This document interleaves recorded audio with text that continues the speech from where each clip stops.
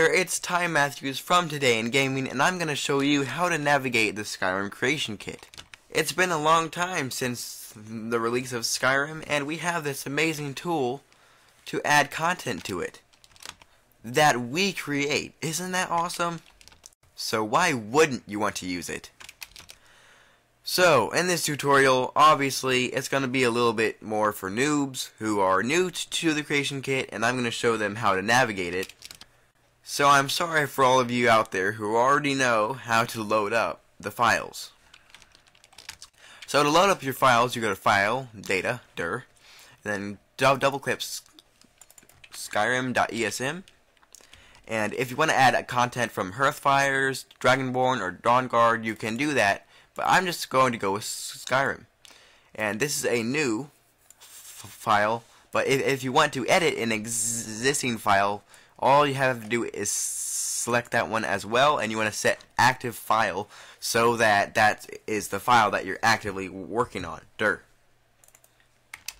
But right now, I'm just going to make a new file mod to show you how to do this.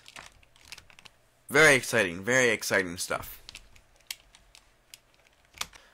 It will take a while to load, and it'll eventually show you a bit of a warning. It's okay. You can just click yes to all. Like this. It says a lot of stuff about knob meshing, which we'll get into later, but Bethesda didn't exactly fix a lot of their bugs, so it will tell you a few things that are wrong. But it's okay. This is the object window. I hope you can read that. Right up here it says object window. It basically stores a lot of things that are inside Skyrim. NPCs, weapons, armor, location data. It's a lot of stuff that we will get into later. The main Creation Kit window is where you control a lot of what you're doing. And then you have snap to angle and snap to grid. I know a lot of this stuff looks very scary, but it's honestly really simple. The render window contains what you're working on. So this controls what you're working on. This is what you put into what you're working on, or the data of what you're working on. This contains what you're working on. Basically, if you want to edit the inside of a house, say Alvor's house in Riverwood, all you would have to do is click on that in the cell view window here. It's really easy to navigate through this. Click here, type in Riverwood, and it takes you over here. Click that twice, and it will take a little while. Yes to all, of course. And then you get all of this stuff inside the house. Now, I'm sure you remember this house. It's a nice house. It's one of the first houses that you have to go into to continue the quest in Skyrim. So you go in here, and this is what it actually looks like. That's a couple of people there. Anyway, moving on, you have a chest here, some food. It's very detailed, and it's well made. Now these are called markers, and we will get into those in another tutorial. But for now, let's just leave scarier stuff out of the picture. So, I'm going to show you how to rotate around an object.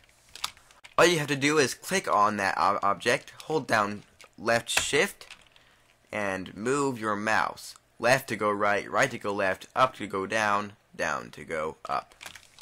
It's that easy, but the thing you need to know about this is the closer that you click the object, the more narrow your rotation will be. So let's say I zoom way out and click this pelt on the floor. I'll rotate from all the way out here.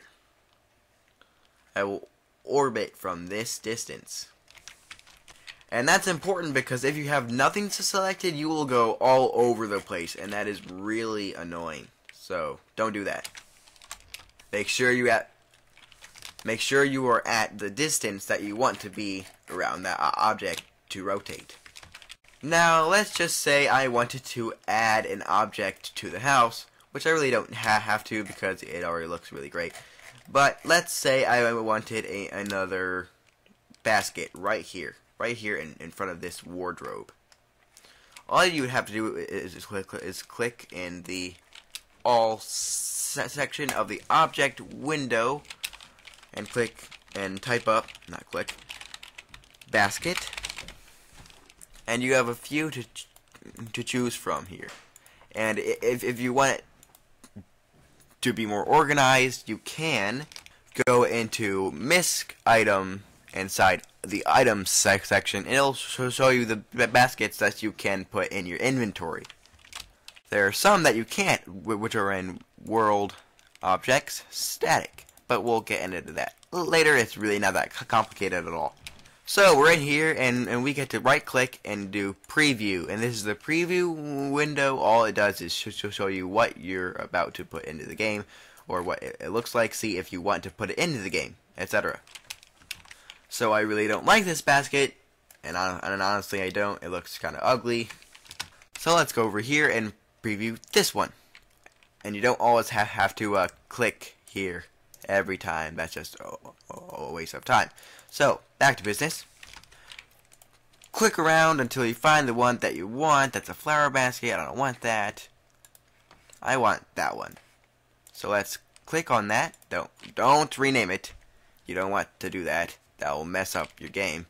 Then drag it into here, and it's like the same as that one. Interesting. And then you drag it over here, and there it is. You put a new object into a cell. Now to rotate the object, which for baskets you really don't have to, but I'll show you anyway.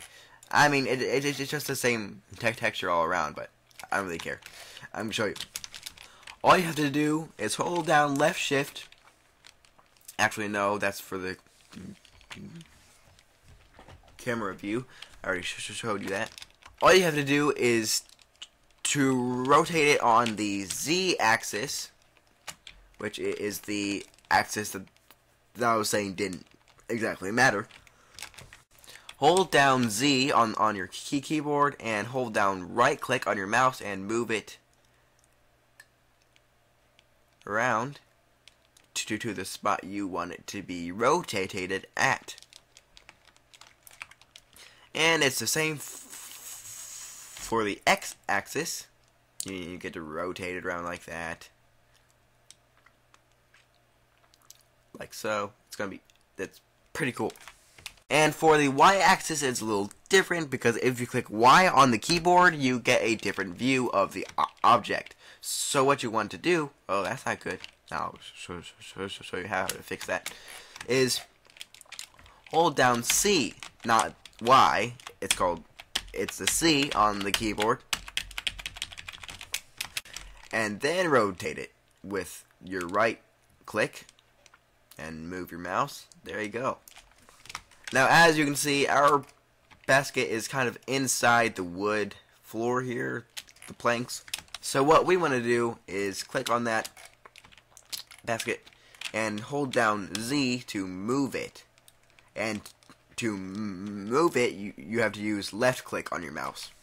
And of course, it's the same for X and Y. You click C on your keyboard. And then to bring it down level with the ground, you click F once, and there you go. Now, as you can see, it's curving because of the way I rotated it. So if we want it to be flat on the ground, we can just go into by double click on left click, go over here, 3D data, and what axis is that? That would be the X axis.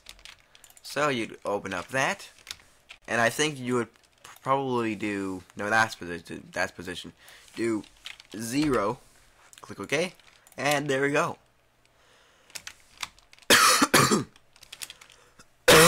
Sorry.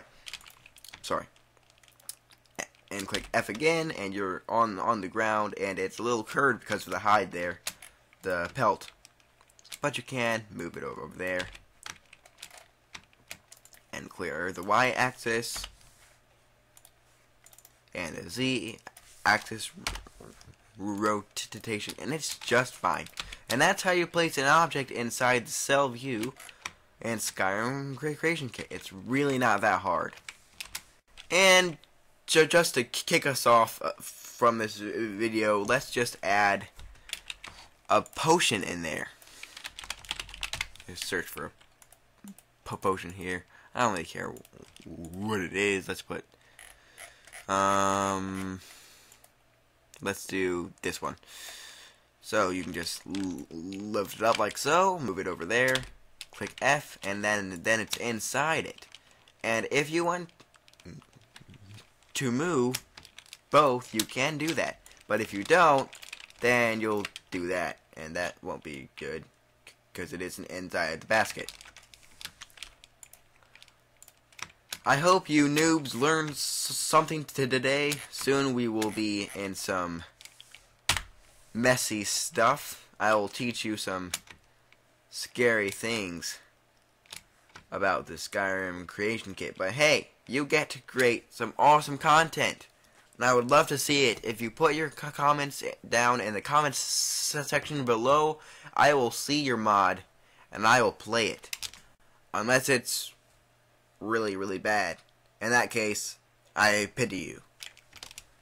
That's why I'm putting up these tutorials, so you can learn how to create a good Skyrim mod.